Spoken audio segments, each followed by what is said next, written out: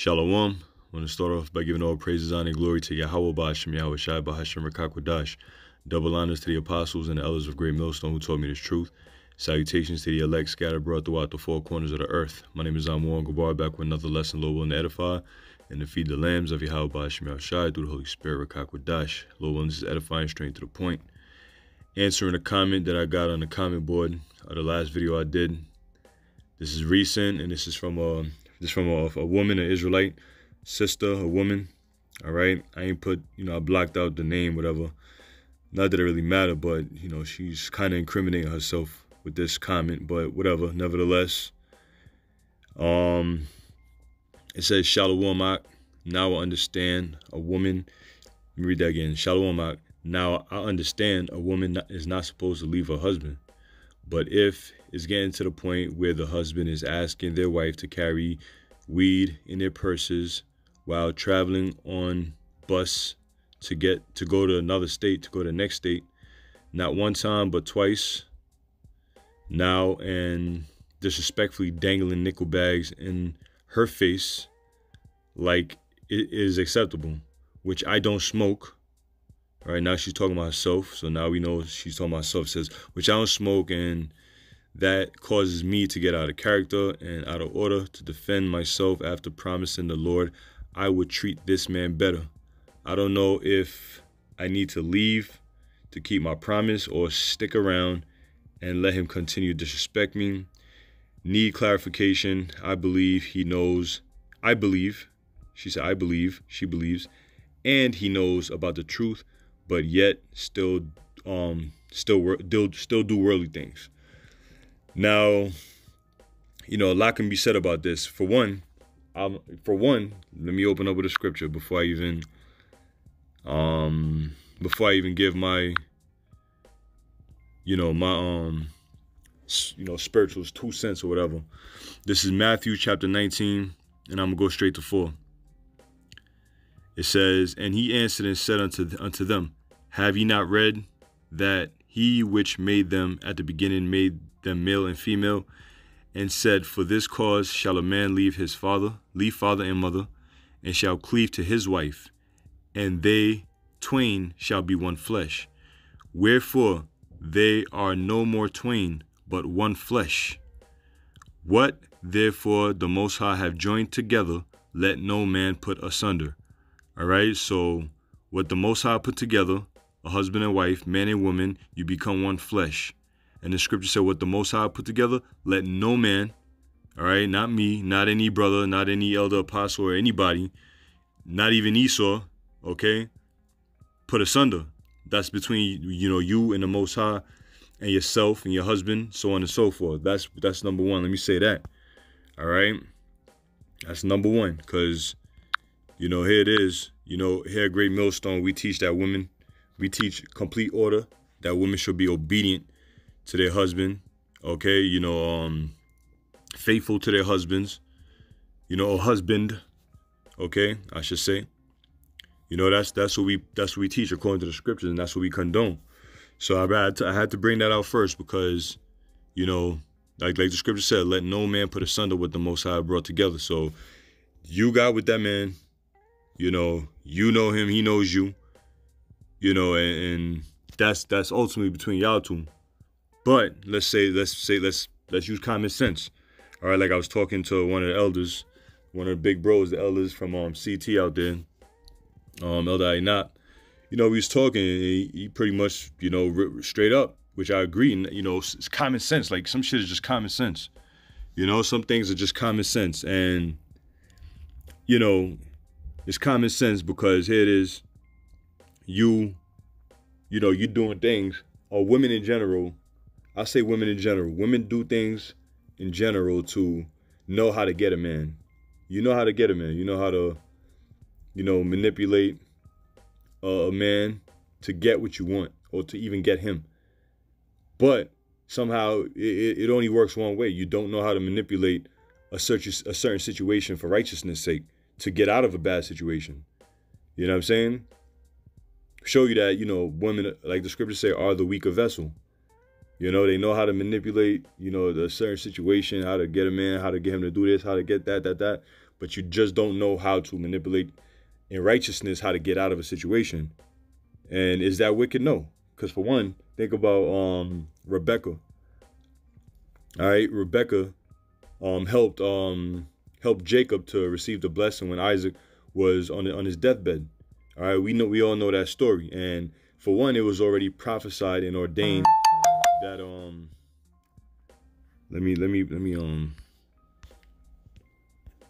for one, it was already prophesied and ordained that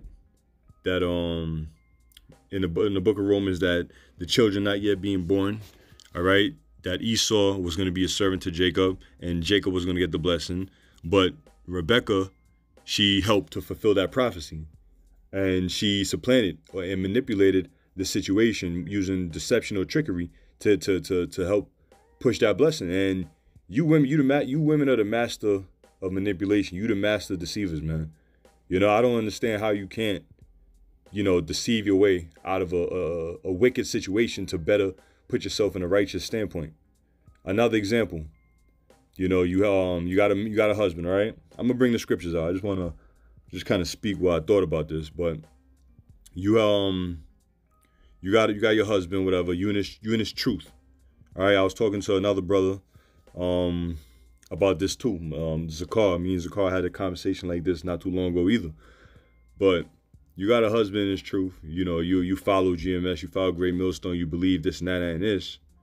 But you got a husband that's a straight up nigga. He's wicked, right? Now the scriptures say that let me get this and then I'm gonna continue my point. I don't like to go on just speaking without bringing out the scriptures.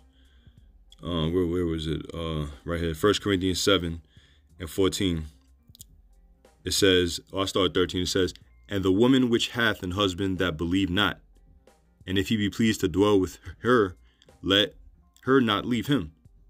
Okay, so if you got a woman, if you're a woman and your husband don't believe, and if he be pleased to dwell with you, let her not leave him. So you can't leave him.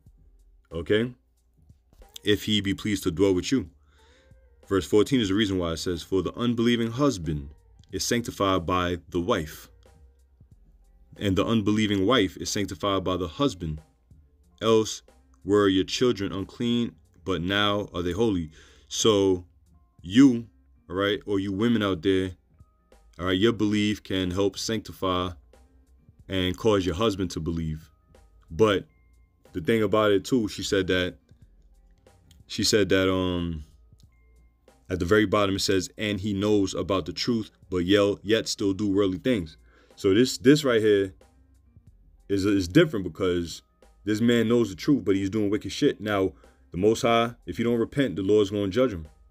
All right? If he does not repent, the Most High, YASHAMIAHLA, will judge him for knowing this truth, knowing he's an Israelite. You know, you're an Israelite. You're supposed to be conducting yourself in righteousness. But then again, this man is doing worldly things such as transporting, you know, or have you transporting weight or dealing with that type of things. The Most High is going to judge him if he don't repent. And judgment could come in any form. The Most High could kill him. The Most High could just straight up kill him if you don't repent. You know, and that would be your answer right there. What to do? Well, the Most High took your husband out because he didn't want to repent. You know what I'm saying? Now you could pray for him. I say pray. You know, pray that the Most High, you know, get you out that situation one way or another, because you will get caught up in that very situation right along with him. The Most High ain't playing games, man. The Most High is not playing games. The Lord's about to bring mass death upon his place. All right. And the scriptures say that judgment is going to begin at the house of Israel first. All right. Judgment is going to begin at the house of Israel first. Okay. So, I got another precept. Oh, before I get that precept, the point I was making was you got, you know, Israelite women that know this truth. They follow us, but their husband is wicked. Now, how far is the wickedness going to go? That's the question. How far is the wickedness going to go? Here it is. You doing this for your husband. How far is the wickedness going to go? You know what I'm saying? And I don't agree with, you know, a woman doing whatever her wicked ass husband tell her to do. I believe that you show the man the scriptures, show him the videos, whatever the case may be, and pray that he repent.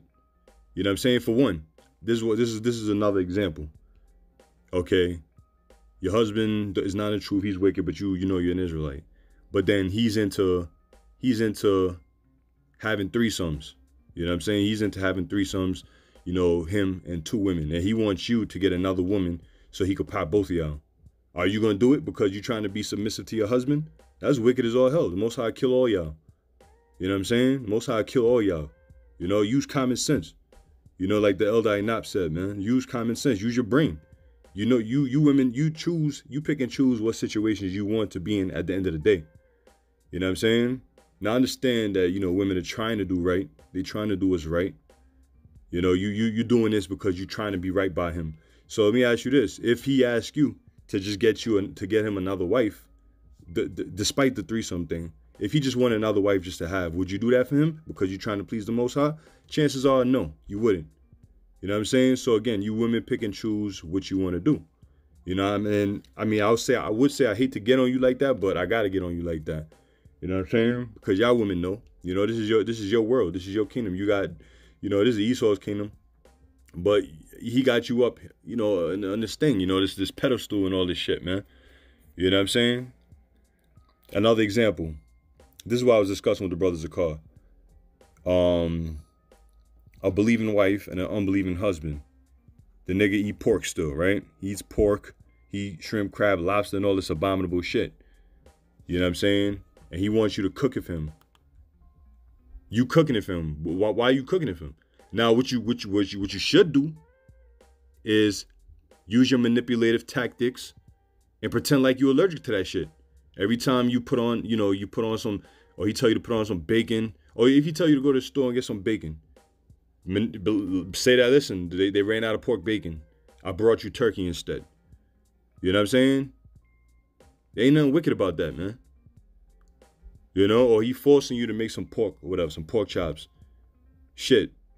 Fake yourself that you vomiting or some shit, you know? Fake a stomach ache. You know, women can cry on the spot. Like I'm saying, that they know how to do shit. Like they could cry on the spot to find themselves back in good graces of their man when they did some wicked shit. They know how to cry on the spot and make it seem like they innocent, this and that and this. Pretend like you just got sick from fucking making pork. You know? The Lord knows your heart at the end of the day, and the Lord will, you know, get you out of a certain situation. All right? Like the scriptures say in, let me get this real quick. In 2 Peter's 2.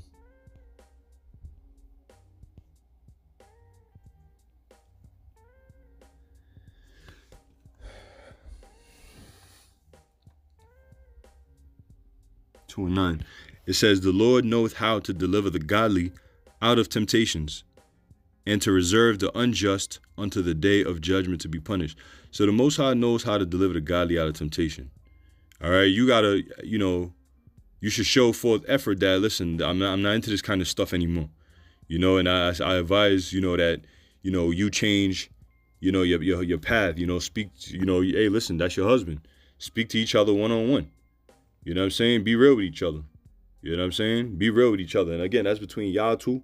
But you know, speak to each other one-on-one. Listen, you know, this is going off according to scripture. And then what makes it even more thing is that this man knows that he's an Israelite. All right? He knows that he's an Israelite. James, the 4th chapter. James, the 4th chapter, and the last verse, I believe. Yeah. It says, 17, therefore to him that knoweth to do good and doeth it not, to him it is sin. So if you know to do good, but you don't do it, you're sinning. You're going off. You're willingly going off. And the Most High, again, is going to judge you for doing so. All right? If your husband don't repent, he's going to judge him for that. All right? And you doing it right along with him, hey, repent before the Most High judge you too. All right? Repent before the Most High judge you at the end of the day. You know what I'm saying? Judgment is coming down. All right, this is the book of 1 Thessalonians chapter 5. And chapter 5, verse 22. It says, abstain from all appearance of evil. Point blank, period. Abstain from all appearance of evil. Now, transporting, weed, or it could be anything, coke, crack, weapons, guns, like the elder said, doing bank robberies. If your husband tell you, let's go do a bank robbery, you gonna do it? You know damn well you're not gonna do it. So my question is, what makes this any different? There is no difference. There is no difference. You pick and choose what you want to do. All right? All women, that's what they do. Women pick and choose what they want to do and what they don't want to do. Who they want to be with and who they don't want to be with. All right? At the end of the day. All right? We all know that. All right? Let me see what else I had.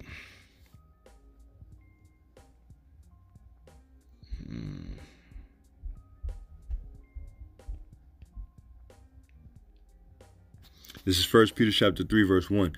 Likewise, ye wives, be in subjection to your own husband, that if any obey not the word, they also may be without the word without the word be won by the conversation of the wives.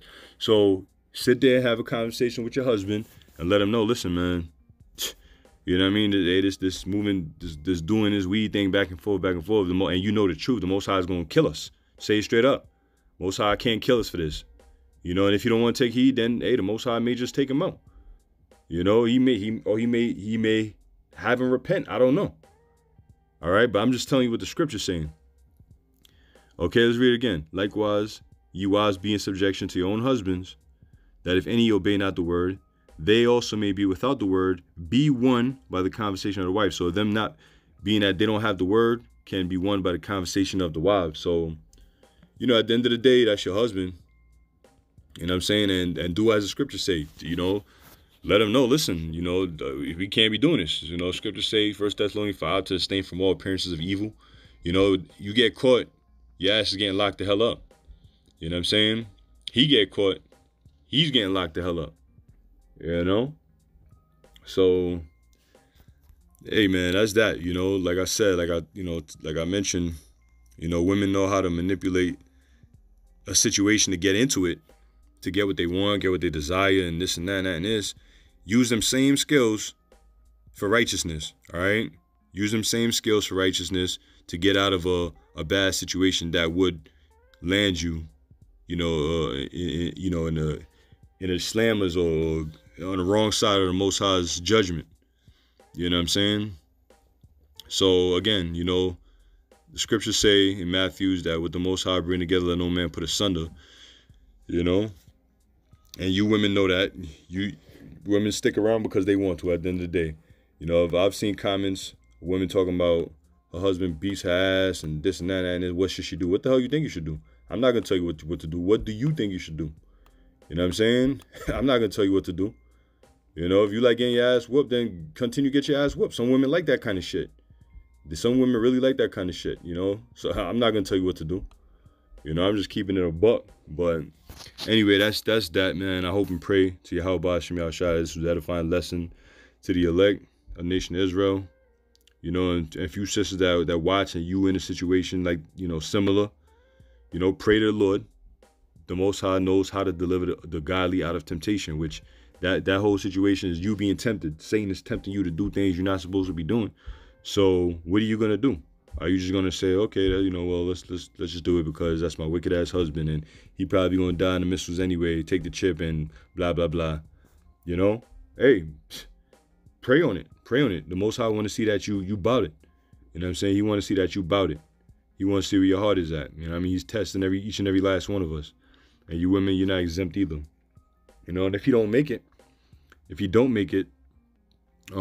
repent, the Lord's going to find a way to deliver you out of that temptation. And if you are a sister that's destined to be saved, the Lord's going to have you get with a Israelite man after he's gone. And that's just what it is. So with that, I'm going to end it. Lord wants to edifying to the elect. And you brothers out there that watch, you could post some scriptures. I know many scriptures could have came out. So go right ahead. Till next time, I say shalom to the elect. Shalom.